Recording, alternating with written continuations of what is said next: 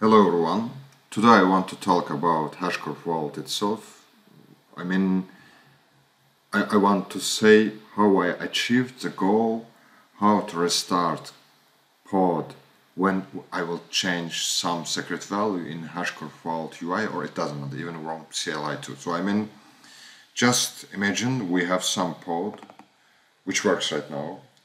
It is mapped with Hashicorp Vault, which I will show with configuration here. Of course, it doesn't matter, but when you will define this secret first time, of course, at the first deployment, it will bring Vault agent will bring these configurations inside of pod, and we can get it. It's not issue. But if you go to your UI or console to change this secret value, the pod will not be restarted, and we must to go by hand to restart pod to get these values from latest values from Hashicorp Vault secrets. So let me switch to. Okay, little bit I will explain this console output. So here my real microservice, which I am going to see each 4 seconds, if I'm not wrong, 3 seconds, each 3 seconds to see when new pod will bring inside of the namespace. And why I'm doing so, because I want to be sure when mutating will be happened and it's going to bring new pod inside of my namespace, and at the same time it is a log output of Vault agent. If I will switch here to see, I'm going to see logs for Vault agent container, which like a sidecar injected to my pod like as neighbor to my container inside of pod.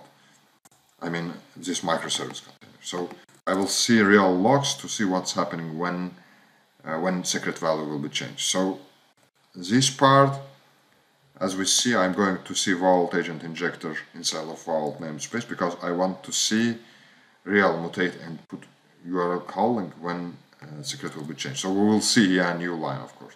It is just output of the pod which I wanted to show I am executed here. So I'm switching to configuration and readme, which I did. Then I will switch to simulate all this stuff. This is my role. Why I'm showing this? Of course, little bit role itself increased here with more access, but it just worked. I just applied it to my namespace to be usable from Vault agent itself. What I'm showing, what I'm saying, and let me switch to readme file which I wrote, and it will be much more clear. So when I started to research the way how can I achieve this one, I found from official documentation of Vault this annotation with name vault inject command, and config is the actual path where inside of Vault will be defined my secret. So in my case it is defined in my company name / secret name, and when I started to think how I can execute this command here, at least this shell script must be inside of Vault agent container. At the same time, what the script will do, which commands I will use inside of script, must be exist inside of Vault agent. But then I start to think how I will bring this command, even if I will bring how I will use this. So I found another annotation, Vault Hashicorp agent image, which we can define registry path to use our own Vault agent image. If I will go to this Docker file, you will see I used latest Vault image itself, which I'm going to bring inside of this latest image kubectl command, because I will use kubectl command inside of this script, which I'm going to bring this script inside of this Vault container to new image too. Let me switch to container. So it is actually inside of same namespace. In any pod we have hostname variable, predefined variable, which we can get our deployment name by parsing with set this hostname from here. I'm going to get this to variable deployment, and I can get deployment status with kubectl rollout status command of my deployment. I'm not going to see in real time, that's why watch false. It's going to get last deployment status. If it is success, it means it's success. It means it's rolling state, and we cannot continue do rollout. If not, of course, we will continue rollout to our deployment. It is the script itself which will be triggered with Vault agent, when secret will be changed, of course, with mutate. So let me switch to the part. Yeah, one big point too from official documentation, they said we must use share process namespace for our deployment, which I defined in my deployment too, of course.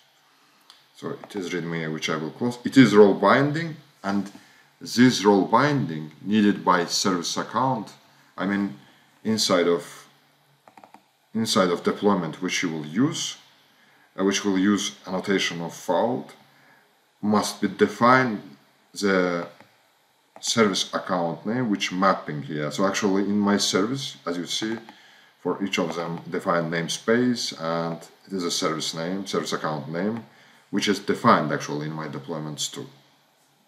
Yes, this role, it is increased role. I don't need some of these commands which I defined here to use API, but it works. That's why I didn't change anything here. You can use this template. Of course, you can decrease the access rule too by the security reason. So I showed, I think, all of them, script, readme, Docker file, and role binding tools, and I will switch to show in real time how it will be happening. So right now, this is my pod, and this is output of agent injector itself, and in the downside, output of this pod for container with the name vault agent. And if I will switch to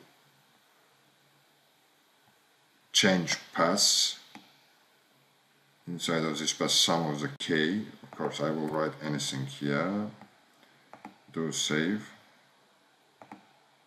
and we will see output here. So official documentation said it can be happened from between 5 or 10 minutes, but really in my case it's happened not more than 1 minute, but we will see. Right now 4:53 p.m. I will do pause and return back when it will be happened, or even I can wait 1 minute here, of course. It's not so long time, just to be sure it's working not more than 1 minute. So it is actually happened. Can you see new pod came, because when mutating happened, we can see from log output here inside of vault agent container, inside of vault namespace, it's going to execute command which I defined inside vault agent, new image. If I will go to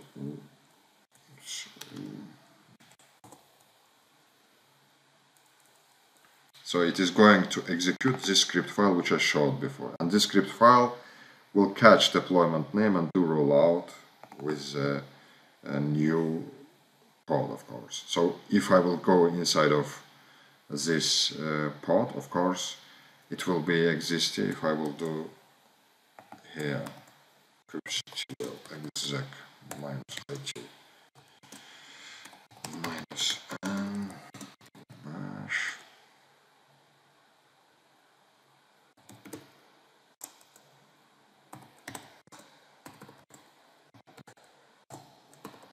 echo environment value. So it is a value which I changed right now. Of course, if I will change it again, it will be triggered. It doesn't matter. I hope it will be useful. Thank you for watching.